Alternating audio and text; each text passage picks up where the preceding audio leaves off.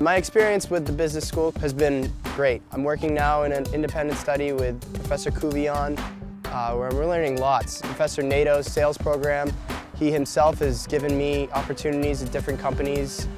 Just last week I had a phone interview with DHL because he sent my resume along. From Professor Nato's sales program to Terry Doucher's marketing classes, you're going to learn everything you need to know about different organizations in the world today. What's it like being a student athlete at Plymouth State? It's pretty awesome. I like that it's taught me to balance my schoolwork, and it's taught me to persevere and be a part of a working team that's all pushing for a common goal. I'd say that the Plymouth State lacrosse program is definitely an amalgam of different kids. All around New England and some from even Texas have come and played here. I've met kids all around the country and really learned how to make that boiling pot of different personalities work for our team.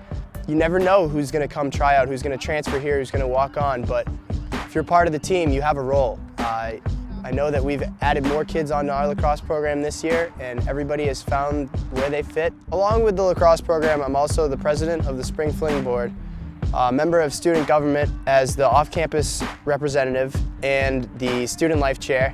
It's definitely taught me how to balance a lot of different hats and titles. We've been responsible for managing ski day the past 6 years, I believe, at Cannon Mountain.